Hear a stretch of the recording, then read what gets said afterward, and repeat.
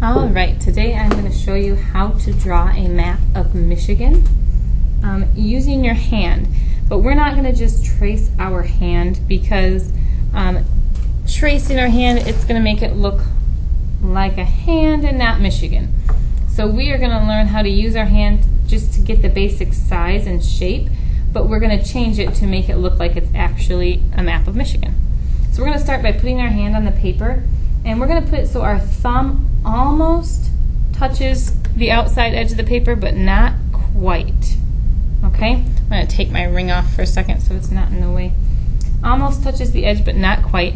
And then we want to make sure that our wrist is about where the bottom of the paper is. Not quite off the edge, but almost where the bottom of the paper is. Okay? So I'm going to be using a permanent marker to draw my map of Michigan. You're probably going to want to use a pencil just to make sure that it doesn't, so that if you make mistakes you can erase that. I'm just using permanent marker so you can see it a little better.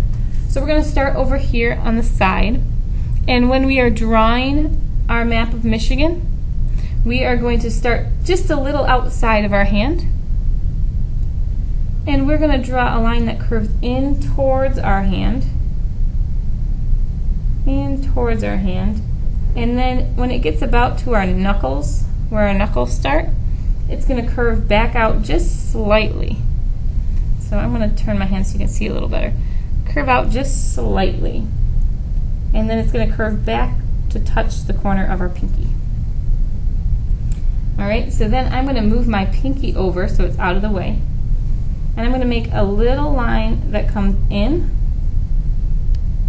and it's going to make kind of a W shape because there's a little peninsula, there's a little bay with a peninsula there.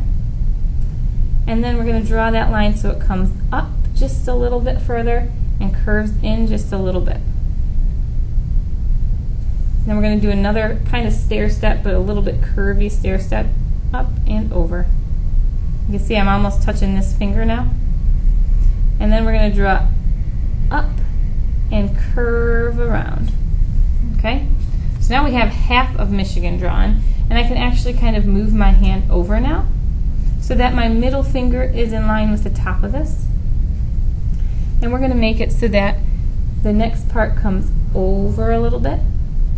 It's going to curve down and out past my hand like that.